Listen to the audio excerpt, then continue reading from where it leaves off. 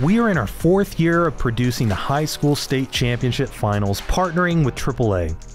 Each year it takes about 40 people to develop, coordinate, and broadcast these highly ambitious ESPN-level productions.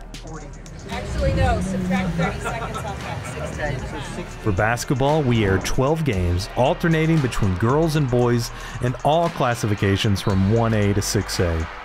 We also produce halftime shows for every game around 6 to 7 minutes to showcase all the impactful content Arkansas PBS is creating around the state, including Rise and Shine, Exploring Arkansas from Above, and our rural farming show, Good Roots.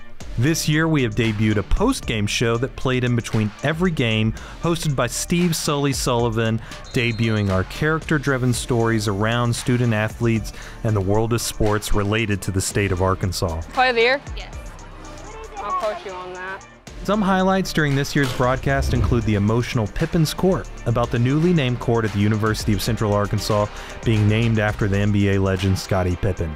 This is my family. We're also very excited to showcase 102, the Benny Fuller story about the highest scoring high school player in the state's history who scored 102 points in a game for the Arkansas School for the Deaf. And that was before the three-point shot. So I've been teaching band for 16 years, and I love it a lot. I love it a whole lot. We also showed past favorites and Emmy Award-winning stories from all around the state, including Hot Springs, Cherry Valley, Dardanelle, Texarkana, Ashdown, Waldo, and so many other places in the natural state whose stories need to be told. Each story is researched, shot, and edited over about a month's time by a team of around 2 to 3 producers, with an average of 12 stories being broadcast throughout each state final. Pre-production meetings usually start about 3 months ahead of the game. Production, to all the creative beforehand, to all of that. Whatever you did, thank you.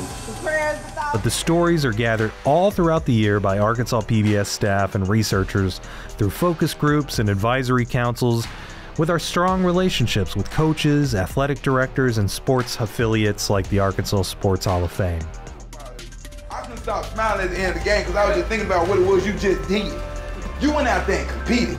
We take pride in the multiple awards and accolades our production has won, but the real affirmation of our impact is always from the audience members and the fans who continually tell us how much the sports broadcast means to their teams and their communities.